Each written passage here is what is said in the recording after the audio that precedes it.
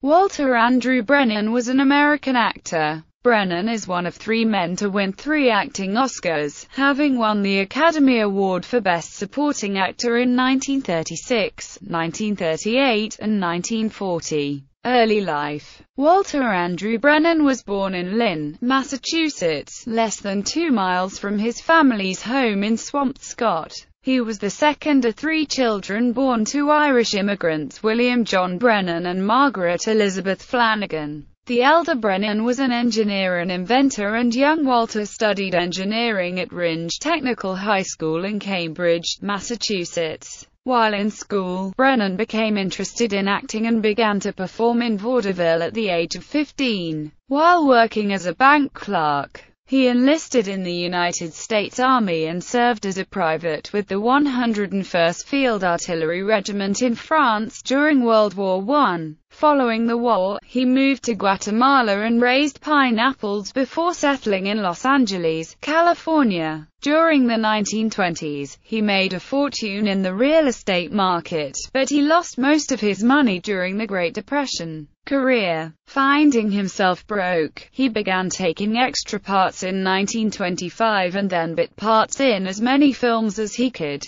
including Texas Cyclone and Two-Fisted Law with another newcomer to Hollywood, John Wayne. Brennan also had bit parts in The Invisible Man, The Three Stooges, Short Woman Haters, and Bride of Frankenstein, in which he enjoyed a brief speaking part, and also worked as a stuntman. In the 1930s, he began appearing in higher quality films and received more substantial roles as his talent was recognized. This culminated with his receiving the very first Academy Award for Best Supporting Actor for his role as Swan Bostrom in the period film Come In, Get It. 2 years later he portrayed town-drunk and accused murderer Muff Potter in The Adventures of Tom Sawyer. Throughout his career, Brennan was frequently called upon to play characters considerably older than he was in real life. The loss of many teeth in a 1932 accident, rapidly thinning hair, thin build, and unusual vocal intonations all made him seem older than he really was. He used these features to great effect in many of his film roles.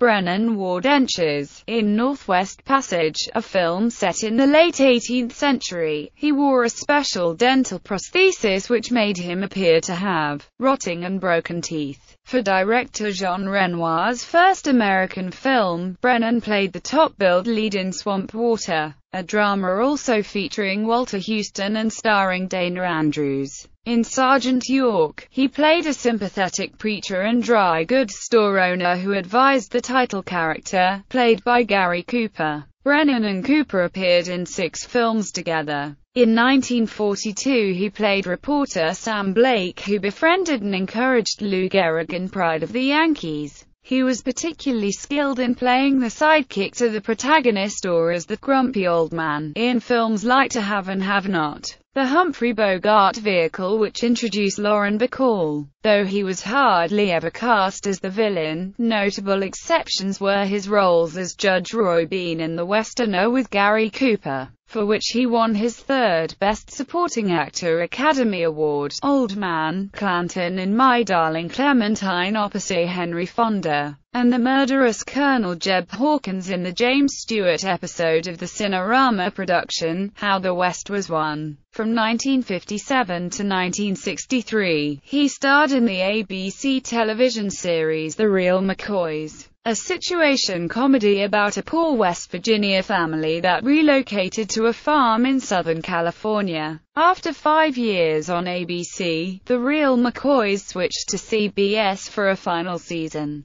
Brennan joined with the series creator, Irving Pincus, to form Brennan Westgate Productions. The series was co-produced with Danny Thomas's Martetto Productions, and also featured Richard Crenna, Kathleen Nolan, Lydia Reed, and Michael Winkleman. Brennan appeared in several other movies and television programs, usually as an eccentric, old-timer, or prospector. Prior to the launching of The Real McCoys, Brennan appeared as himself as a musical judge in the 1953-1954 ABC series Jukebox Jury. On May 30, 1957, he guest-starred on NBC's The Ford Show, starring Tennessee Ernie Ford. He also made a few recordings, the most popular being Old Rivers, about an eccentric but much beloved farmer. It was released as a single in 1962 by Liberty Records with the epic Ride of John H. Glenn on the flip side, and peaked at number 5 in the U.S. Billboard charts. In his music, Brennan sometimes worked with Alan Puddler Harris, a Louisiana native who was a member of the original Ricky Nelson Band. He appeared as an extremely cantankerous sidekick with John Wayne and Dean Martin in Howard Hawks' 1959 western Rio Bravo, and also co-starred with James Garner a decade later in Support Your Local Sheriff, playing the ruthless head of the villainous Stanby family. Brennan starred as wealthy executive Walter Andrews, derived from his real name, in the short-lived 1964-1965 ABC series The Tycoon, with Van Williams. In 1967, he starred in another ABC series, The Guns of Will Sonnet, as an older man in search of his gunfighter son, James Sonnet, with his grandson, Jeff, played by Dak Rambo. After the series went off the air in 1969, Brennan continued working in both television and feature films.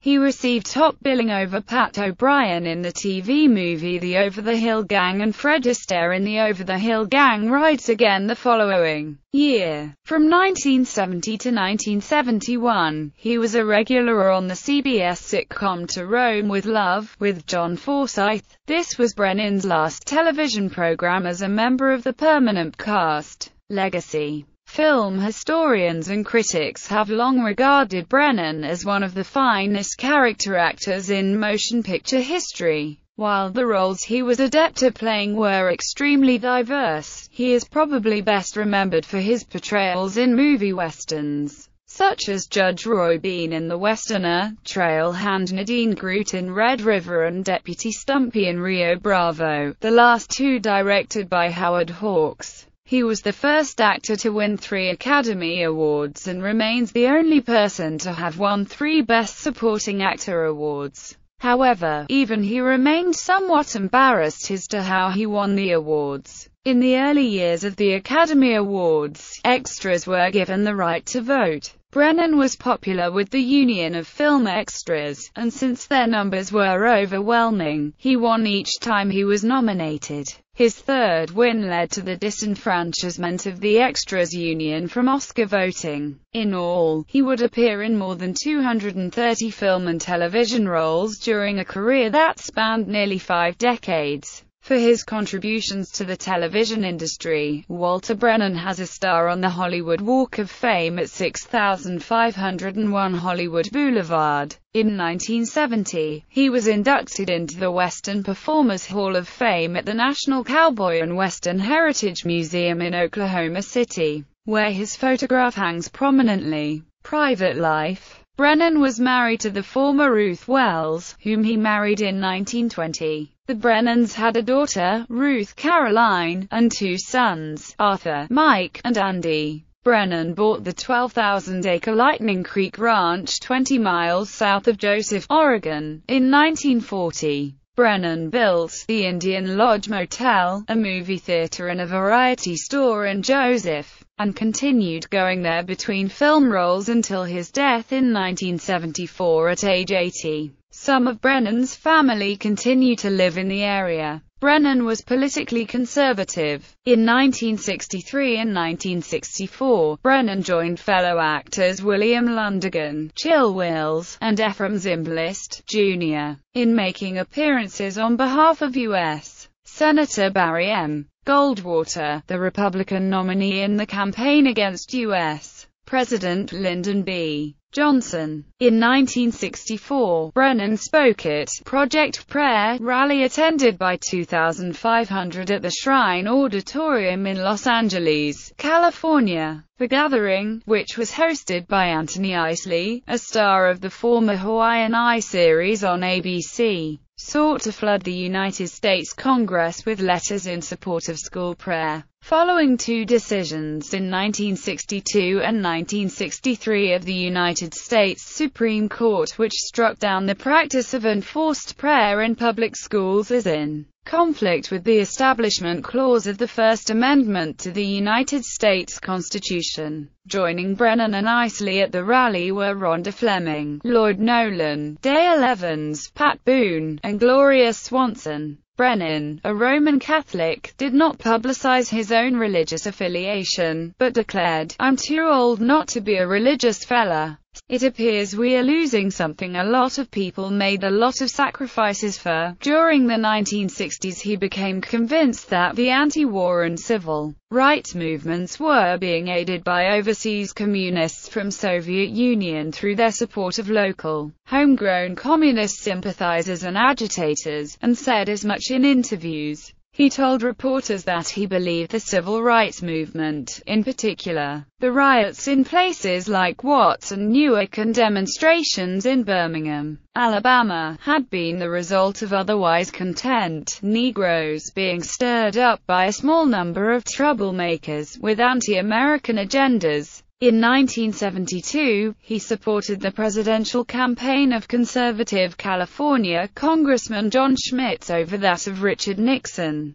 whom he believed was too moderate. Death. Upon his death from emphysema at the age of 80 in Oxnard in Ventura County, Brennan's remains were interred at San Fernando Mission Cemetery in Los Angeles. Discography. Albums, singles, Academy Awards. Filmography. Television. The Real McCoys 224 episodes. Grandpa Amos McCoy. The Tycoon 32 episodes. Walter Andrews. The Guns of Will Sonnet 50 episodes. Will Sonnet. The Young Country. Sheriff Matt Fenley. To Rome with Love 17 episodes. Andy Pruitt. Alias Smith and Jones episode. The Day They Hanged Kid Curry, Silky O'Sullivan. Alias Smith and Jones episode 21 Days to Tent Strike, Gantry. Alias Smith and Jones episode Don't Get Mad, Get Even, Silky O'Sullivan.